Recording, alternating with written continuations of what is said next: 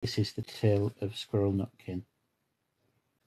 This is the tale about a tale that belonged to a little red squirrel, and his name was Nutkin. He had a brother called Twinkleberry, and a great many cousins. They lived in a wood at the edge of the lake. In the middle of the lake there is an island covered with trees and nut bushes, and amongst these trees stands a hollow oak tree, which is the house of an owl who's called Old Brown. One autumn, when the nuts were ripe and the leaves on the hazel bushes were golden and green, Nutkin and Twinkleberry and all other little squirrels came out to the wood and down to the edge of the lake.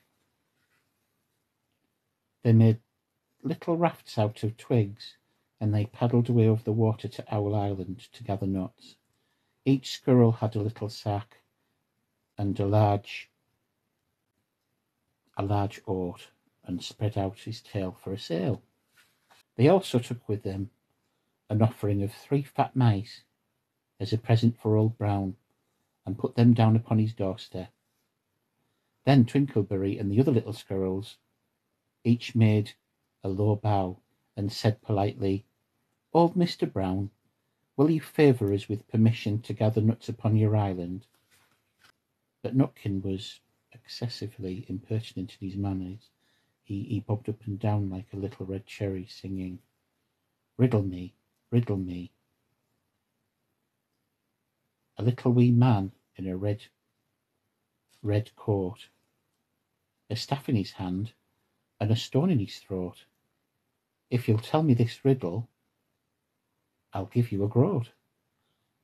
Now this riddle is as old as the hills. Mr. Brown paid no attention whatever to Nutkin.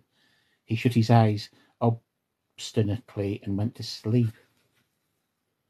The squirrels filled their little sacks with nuts and sailed away home in the evening. But next morning they all came back to Owl Island. Twinkleberry and the others brought a fine fat mole and laid it on the stone in front of Old Brown's doorway and said, "Mr. Brown, will you favour us with your gracious permission to gather some more nuts?"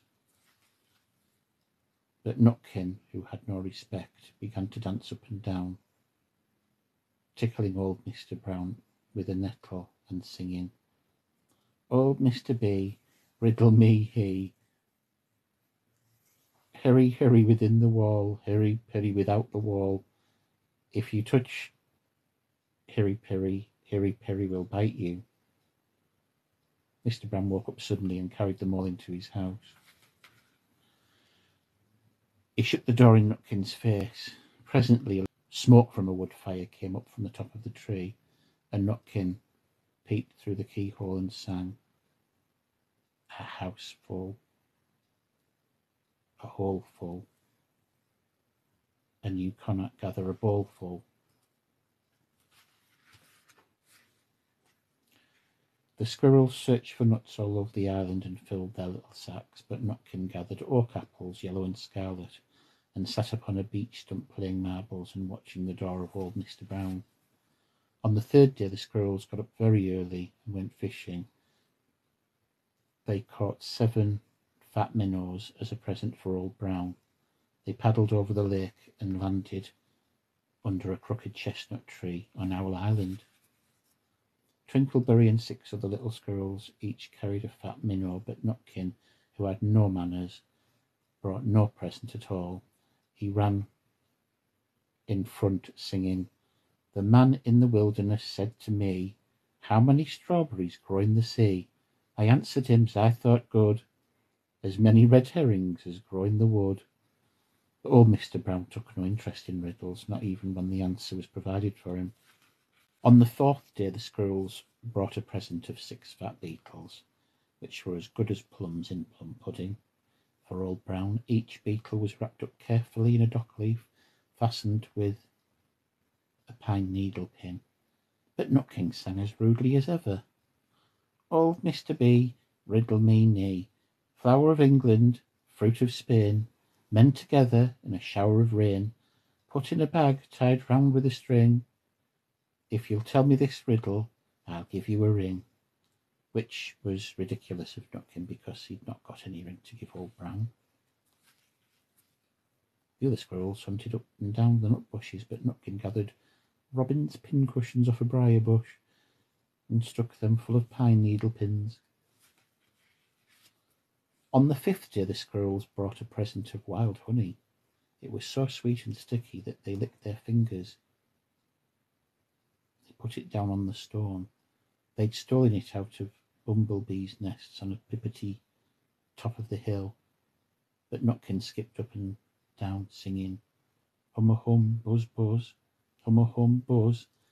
As I went over Tipple time, I met a flock of bunny swine.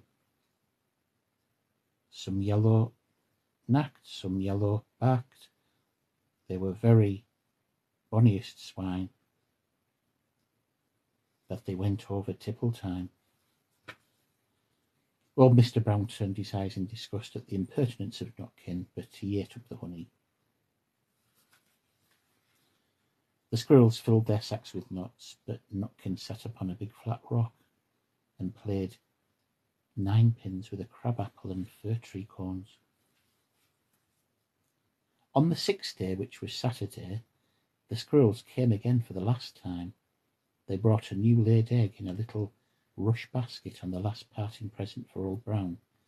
But Nutkin ran in front, laughing and shouting, Humpty Dumpty lies in the beck, with a white counterpane round his neck. 40 dancers and 40 waits cannot put Humpty Dumpty to rights. Now old Mr. Brown took an interest in eggs. He opened one eye and shut it again, but still he did not speak. Nutkin became more and more important. Old Mr. B, hickamore, hickamore, on the king kitchen's door. All the king's horses, all the king's men, couldn't drive hickamore, hickamore, off the king's kitchen door. Nutkin danced up and down like a sunbeam, but still Old Brown said nothing at all. Nutkin began again. Arthur O'Boa has broken his hand. He comes roaring up the land. The king of the Scots, with all his power, cannot turn Arthur of the bower. Nutkin made a whirring noise to sound like the wind, and he took a running jump onto the head of Old Brown. Then all at once there was a flutterment and a scufflement and a loud squeak. The other squirrels scuttered away into the bushes.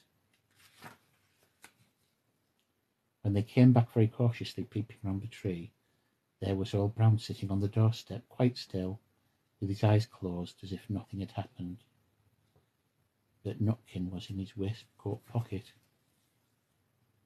This looks like the end of the story, but it isn't.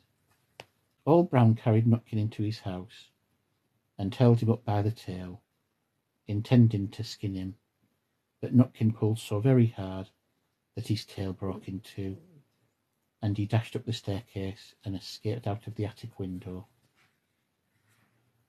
And to this day, if you meet Nutkin up a tree and ask him a riddle, he'll throw sticks at you, stamp his feet, scold and shout, cook, cook, cook, curr, cook. The end.